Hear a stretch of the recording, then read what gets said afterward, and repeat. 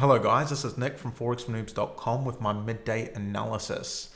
If you enjoy this analysis, please hit the like button below and hit the subscribe button below to subscribe to my YouTube channel for more analysis, webinars, and awesome Forex education videos.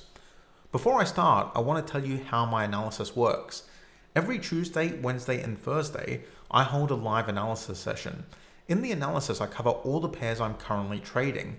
This is usually 10 to 20 pairs, and I do multi-timeframe analysis on those pairs.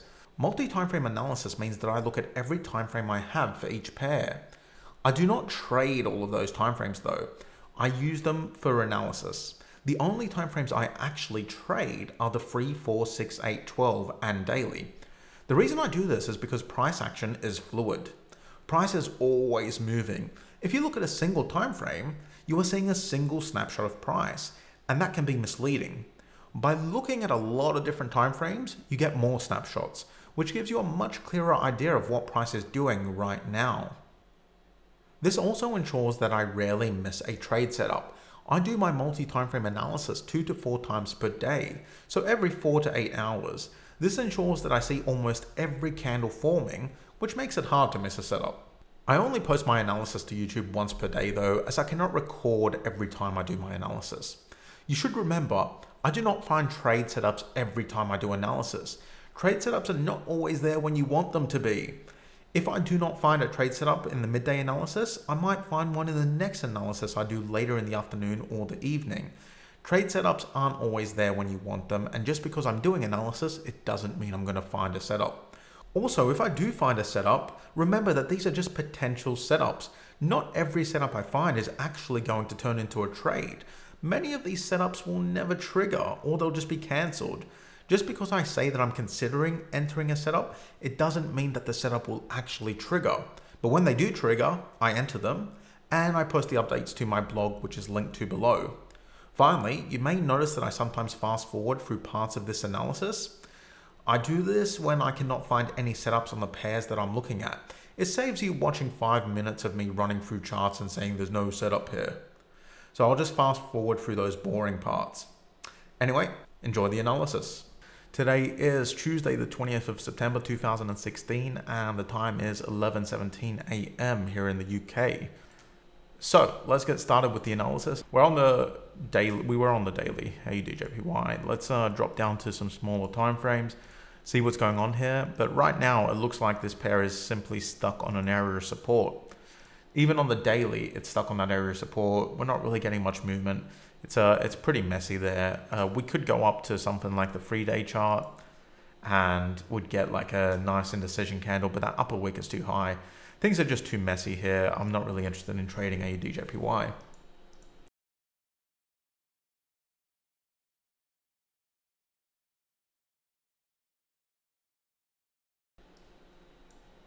We could feasibly pull this down to here, but would that be a logical move? Well, it doesn't matter up here or down there. It doesn't matter that much. The point is we are getting a stall here, okay, on EuroJPY. Price is stalling. Now, the problem with this one is, the problem with a bounce that's a little bit too low is that this could potentially turn into resistance. So when price moves too low towards the bottom of a support area, that support area can become resistant. So you could get something like that happening. So I'm looking at this right now and I'm thinking, all right, there is some potential here. There might be potential for a long trade, but there's also potential that price is just going to treat this as resistance, bounce away and continue down. So what I'm going to do is I'm going to keep a close eye on EuroJPY. I'm going to see how this pans out. I don't really see much chance of this turning into a viable trade, but if price does break the top here, I might consider entering.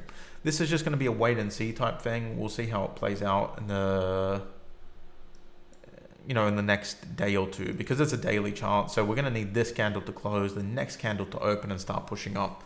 So there really is no rush here. We'll come back to this one in tomorrow's analysis and see what we think then.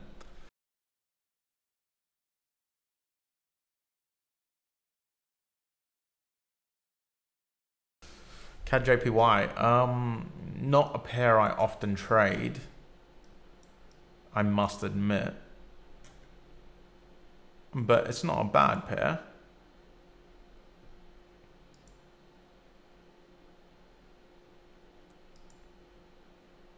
It's a bit choppy.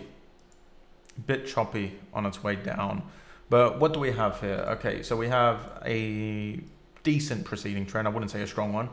Decent preceding trend heading into an area of support, and we have price stalling on support right now. Now, how much does this stalling mean? Probably not that much. I mean, it was stalling all the way down, really. But, you know, it is stalling on support. Last two times it did this, it did bounce away here too. So it's going for its third attempt. It very well might bounce away.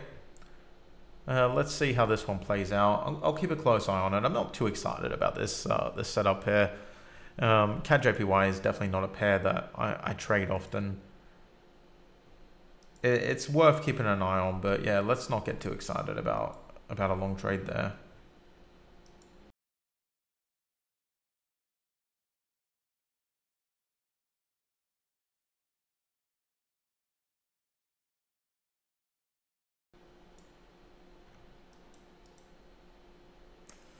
All right, let's look at Euro AUD. What's Euro AUD doing? I'm going to drop down straight to the 3 hour.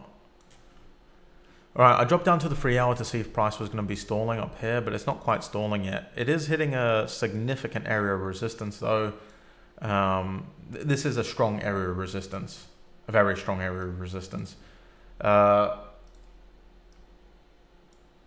last time it came up here, bounced away, and you know, the other important thing about this resistance area is that it's a high that we haven't really seen since 2013. Last time price was in these areas was 2013. Then post-Brexit, when price pushed up, Euro made an attempt to get through this area and it came tumbling back down. Now it's going to make that second attempt.